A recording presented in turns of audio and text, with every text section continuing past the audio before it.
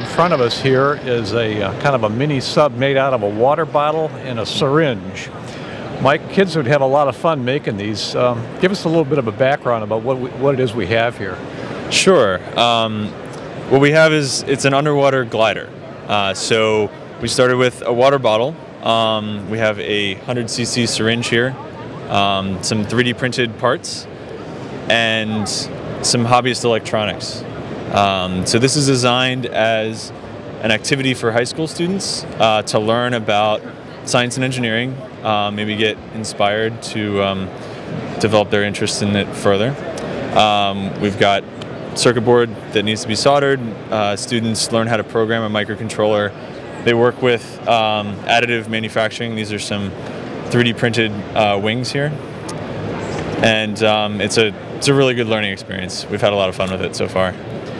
What's the point of the program? Once you manage to construct one of these things, what do you do with it? Okay, so once you have one built, you take it out and fly it in open water. And the point of these is to collect ocean data, to learn about our oceans. These actually, we haven't run them in the ocean yet, but in lakes and ponds, streams, basins, swimming pools. So we have a sensor pack here. This one's opened up, but it's got a little microcontroller on the inside, connects to temperature and pressure sensors, which we've got some right here. And it logs that data to a micro SD card, and then you can pull that out and plot it on your computer.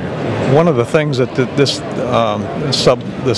mini glider will do is kind of pilot itself through the water.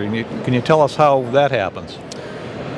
Sure. So the basic glider will pretty much just go in a straight line.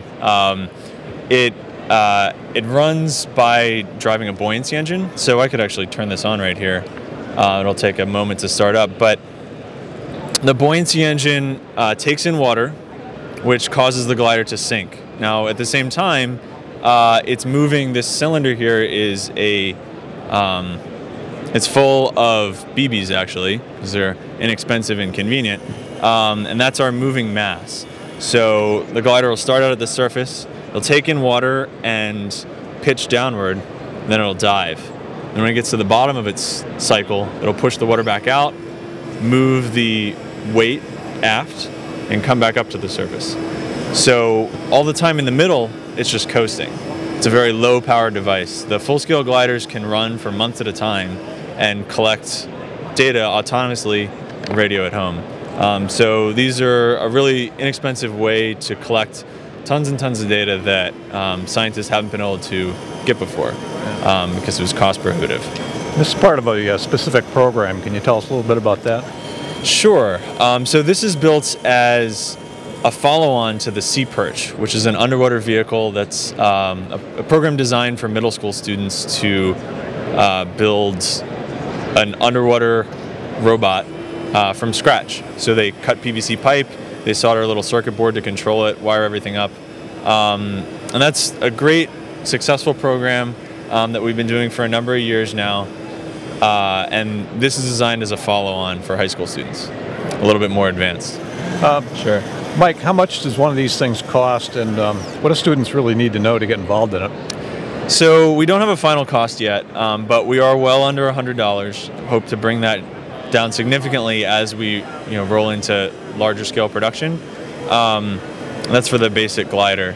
There are several add-ons that are relatively inexpensive as well. Students really don't need to know much to get started. This would make a good first-time soldering project, first-time Arduino programming project. But if they've come from a program like Sea Perch, all the better. They can just get started even faster. So Mike, why a water bottle and why a syringe? Well, that's a really good question. You can kind of look at this and see that it's really built with familiar objects, right? The hull itself is just a 700 milliliter water bottle, kind you'd take out for a run. And we like to build things that students can really see where it all came from. They can see that I can take household items or everyday kinds of items and make something really cool with it.